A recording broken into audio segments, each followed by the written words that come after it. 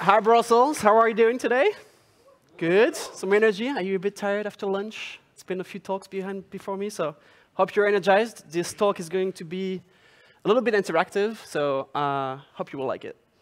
So today I'm here to talk about undo-redo, which is a bit of an obscure topic. It feels very niche, but I promise you it's going to be interesting. And more specifically, undo-redo in a multiplayer environment. So, oops. I'm Steven. So I've been working in I'm really passionate about creative tools, and specifically collaborative creative tools. And I've been doing this for nearly a decade, as you mentioned, at companies like Facebook and InVision.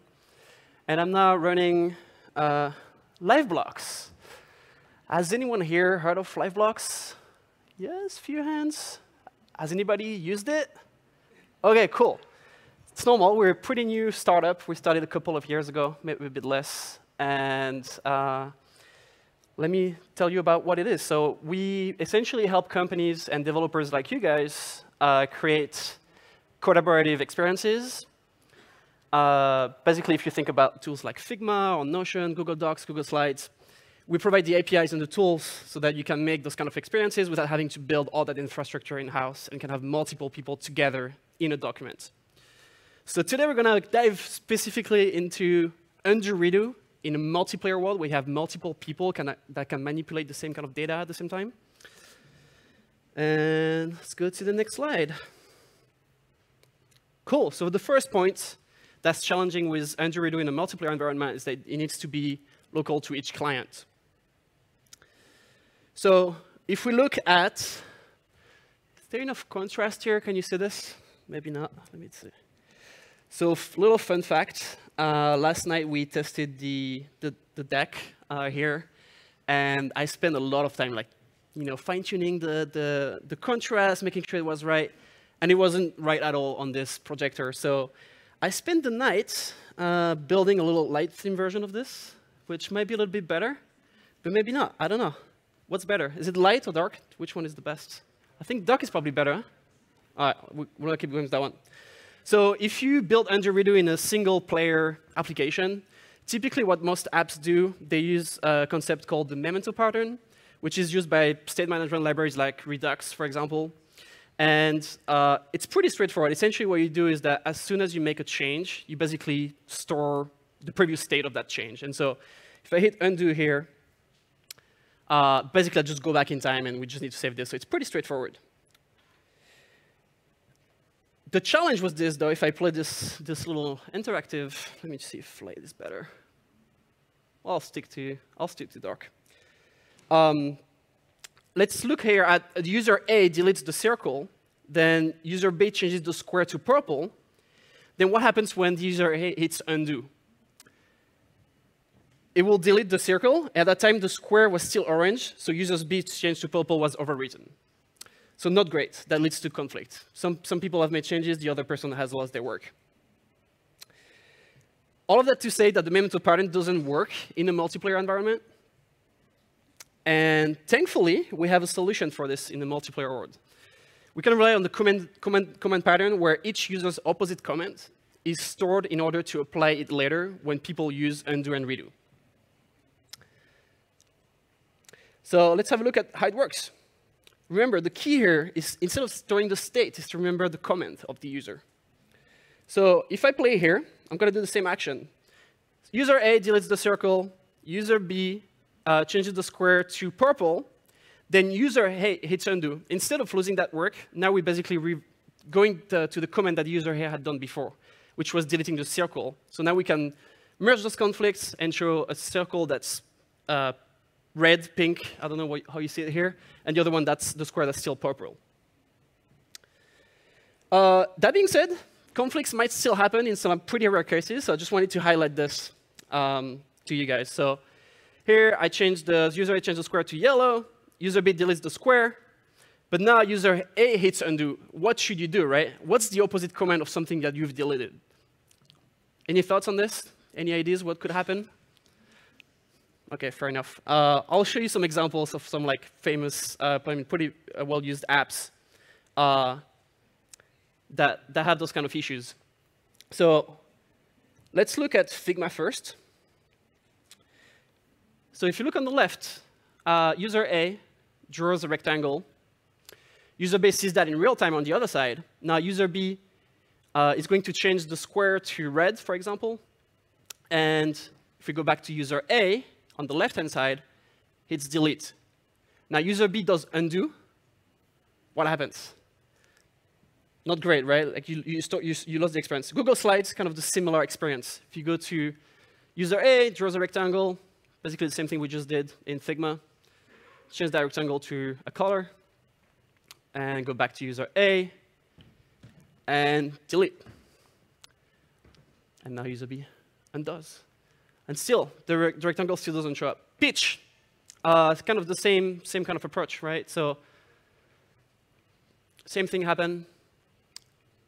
And cool, deletes. And user B hits undo. So here, there's actually, the experience is a little bit worse because I'm going to stop playing. I don't know if you noticed, but when the person hit undo, the selection of that rectangle that was deleted was there.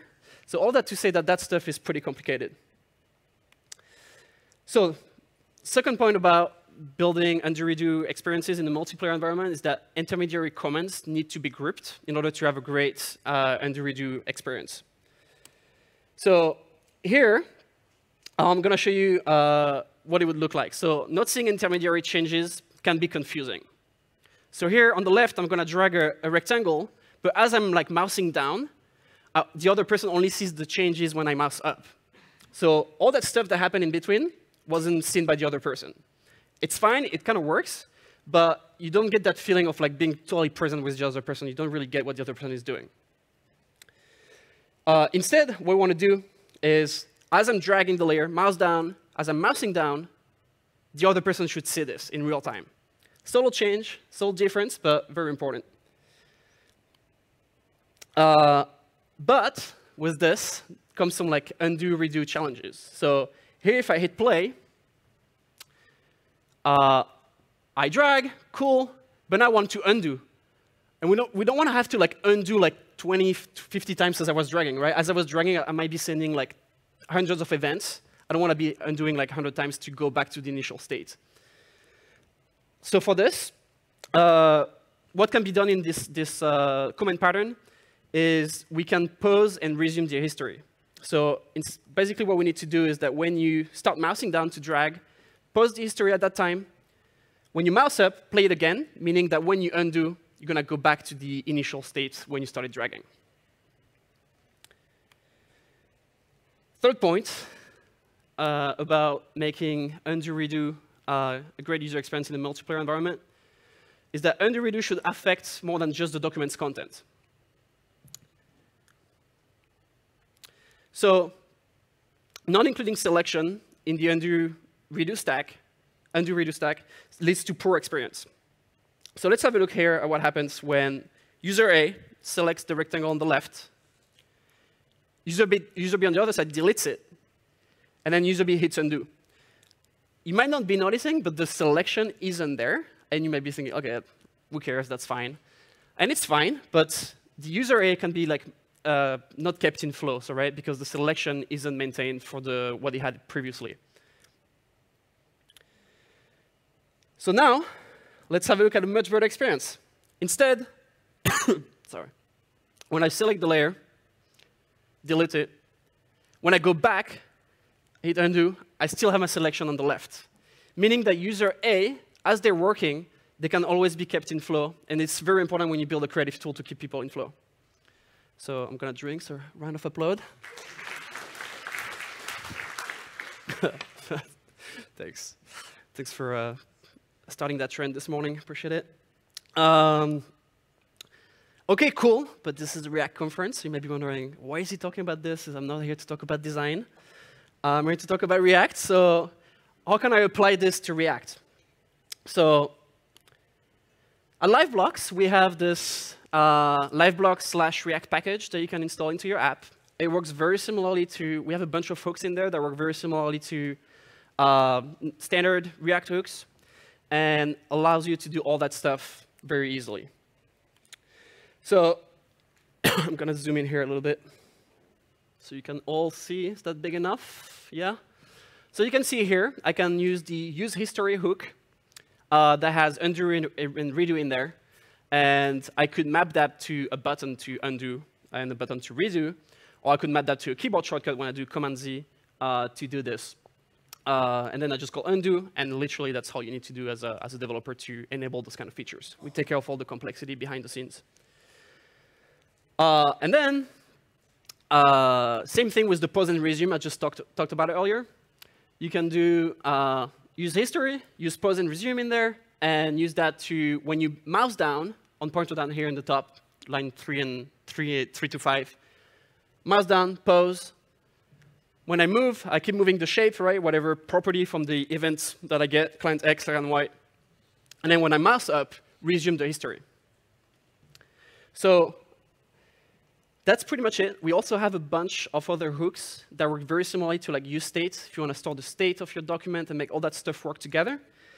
But it's only a lightning talk, so I can't really talk too much about this. One thing I want to mention here as well, this was originally made from a blog post that we wrote in June with the help of Guillaume from the team and Mark. So I want to give a special kudos to Mark for the awesome interactive visuals that you saw. He built all that stuff with React. And by the way, this deck was also made with live blocks and React. So that was maybe a silly idea, knowing that I had to redo the entire theme last night. But I was able to control my deck through a remote powered by live blocks, making all that stuff real time. And as Debbie said, I think, earlier, we also love stars on GitHub. So here's our GitHub repo, Twitter, Discord, if you want to talk about all that stuff. And yeah, thank you so much for listening. Appreciate it.